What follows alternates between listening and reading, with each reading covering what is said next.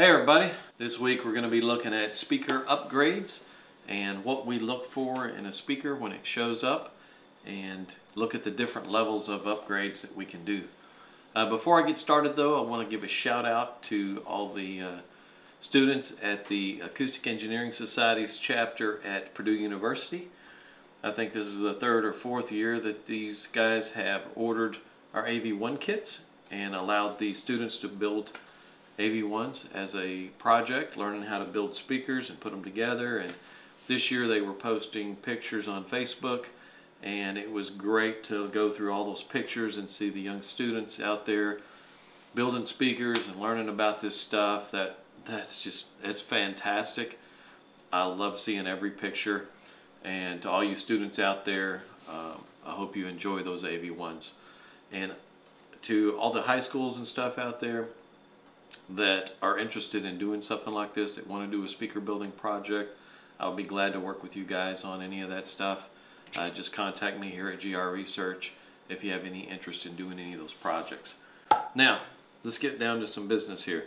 These are speakers that have showed up for measuring and testing, and hopefully for doing some upgrades. This one's been in here for a little while. I finally got to the Klipsch speaker. Let's start with the little BIC speaker on the end over there. That one is a BIC model. It is the DV62si that a customer sent in, and I'm going to slide over, get to the I guess to the left of the screen a little bit, and give a little room to post some measurements as I talk about these, and then you guys can kind of follow along with me and see what I'm talking about and go through the measurements on each of these speakers. The little BIC speaker, if you look at the frequency response on this thing, you'll see it's got a couple of big peaks at the top of its frequency range, right up around 15 kHz and somewhere around 6 or 7 kHz. Those are some pretty big peaks. Those are 7-8 dB peaks almost. Some of it may have to do with a little diffraction issue. They did not flush mount the drivers in this model. They're just surface mounting, so that's going to cause some ripples in the response around the tweeter. Probably not all of it is diffraction though. The tweeter's got some peaks in it. The grill, I had very little effect on it. There was a little bit of an up and down around 2700 to 3400 hertz there, that the grill caused a little bit of problem, but nothing compared to the frequency response. And the real issue that I had with these speakers is the crossover point looked pretty high on these. I could see from the measurements that there was a pretty big suck out in the off-axis response.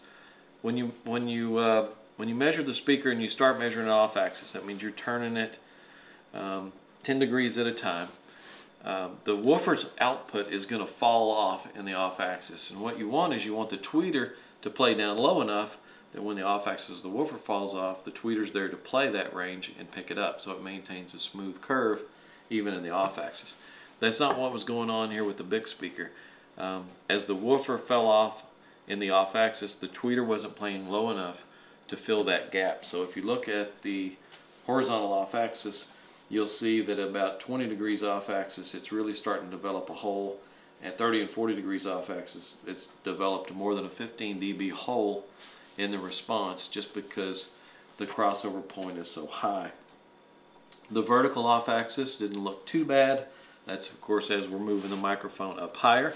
That shows the time alignment and the phase issue between the drivers and how well they stay in phase over a pretty good range.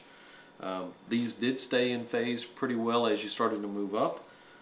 It started to lose some of that output at one of the peaks and smooth out just a little bit in the off-axis vertically.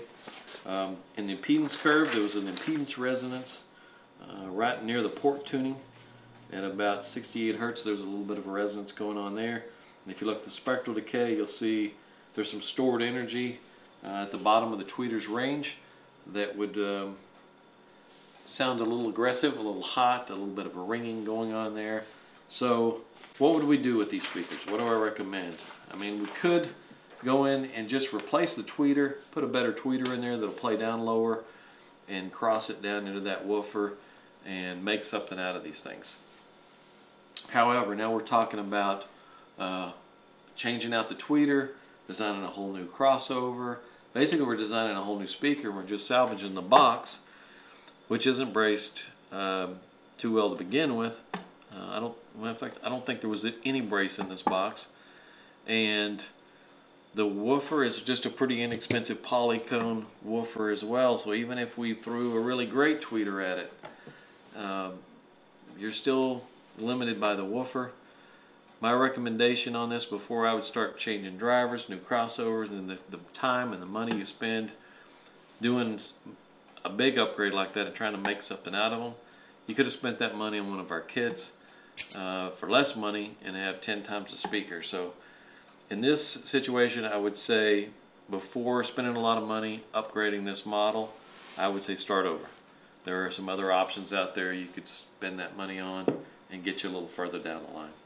The next model here is this little Polk. It's a model Signature S20. And if you look at the frequency response of the Polk, you'll see that it measured really well. The on-axis frequency response is really smooth. There was a little peak at the tweeter's response at the very top end, around 14 kHz. Not much though. Not anything I would concern myself over. That's pretty high in frequency. The woofer appears to be a little polycone woofer. It is a stamped steel frame. There's going to be a little bit of ringing in the frame. The customer that sent me this, it looks as if they've already put some little lead strips on the frame, and it did a great job of dampening out the ringing on that frame. That's a good tweak that almost anybody can do on these things. The grill worked pretty well. It had a few little ripples along the way there that where it had a little bit of effect, but overall the grill's made pretty nicely. It's held on magnetically and it had very little effect on the response. This is a little plastic cover that goes on it after you mount the woofer. It flush mounts the tweeter. It looks real nice. They did a good job on the aesthetics. The cabinet looks really nice.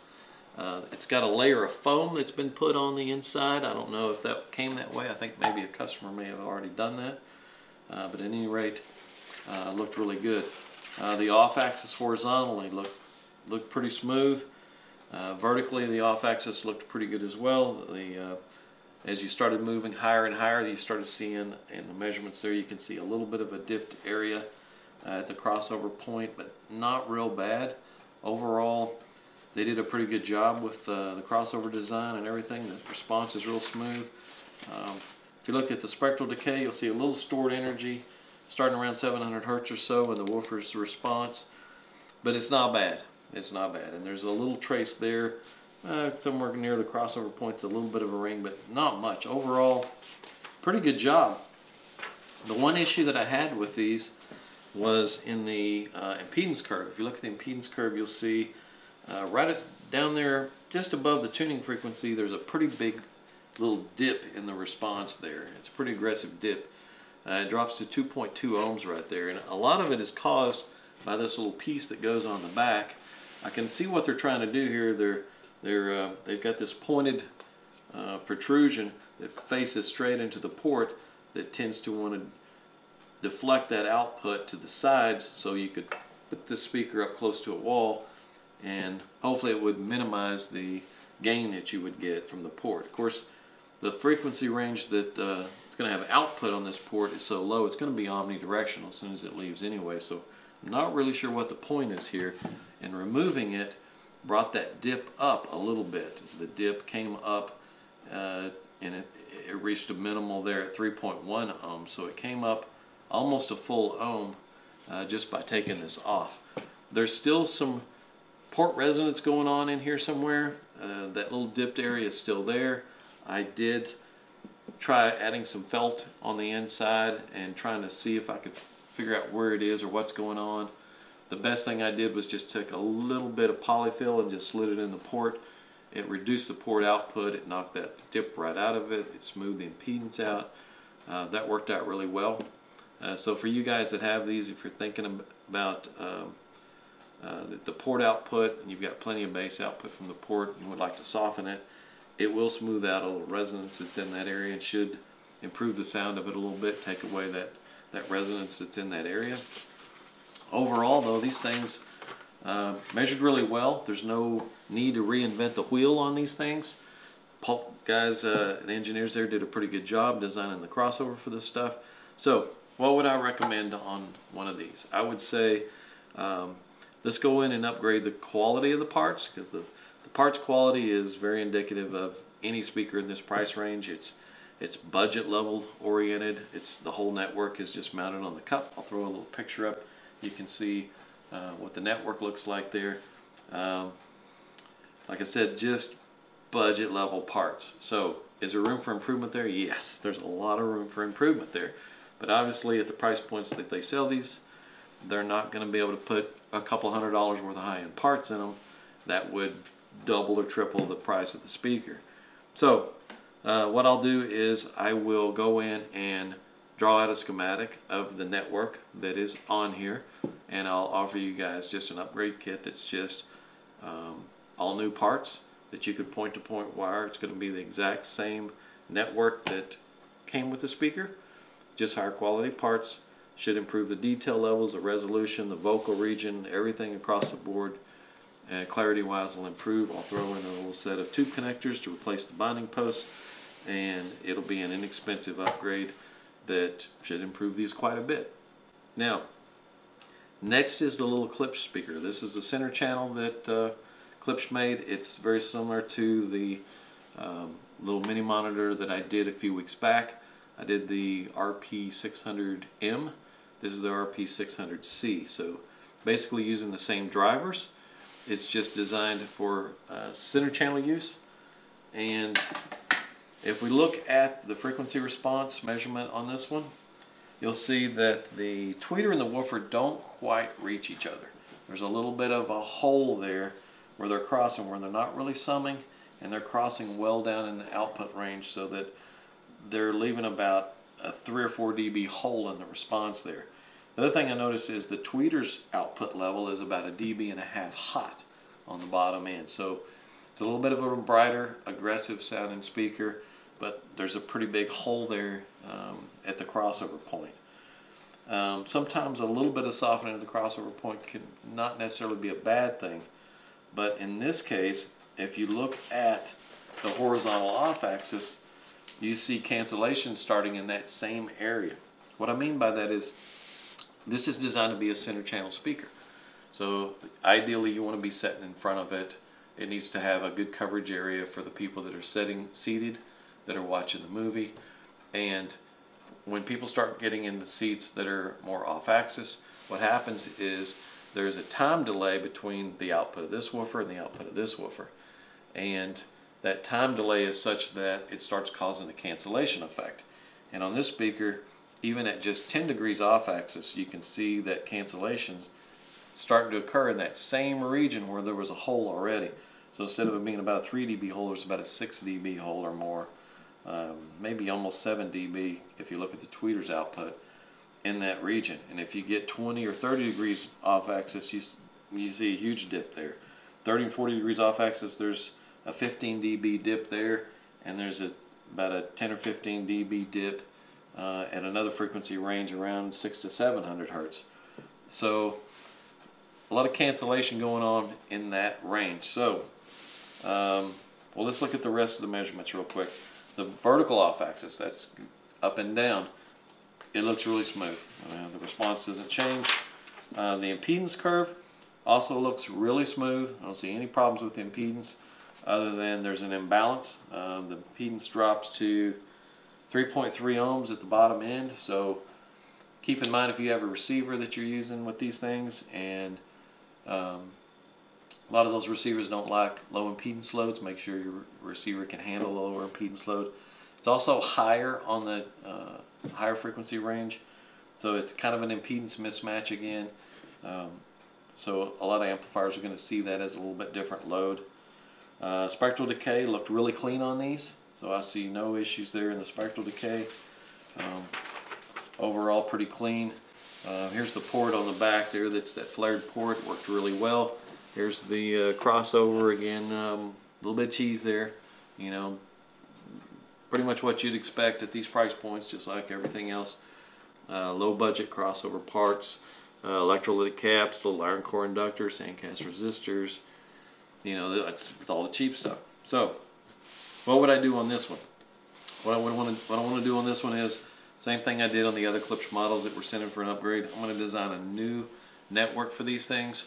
I'm going to extend the driver's range over into each other so that they're summing smoothly. So even as you start to get off axis, the hole that will start to appear because one woofer is delayed in time versus the other won't be as bad because there won't already be a hole there.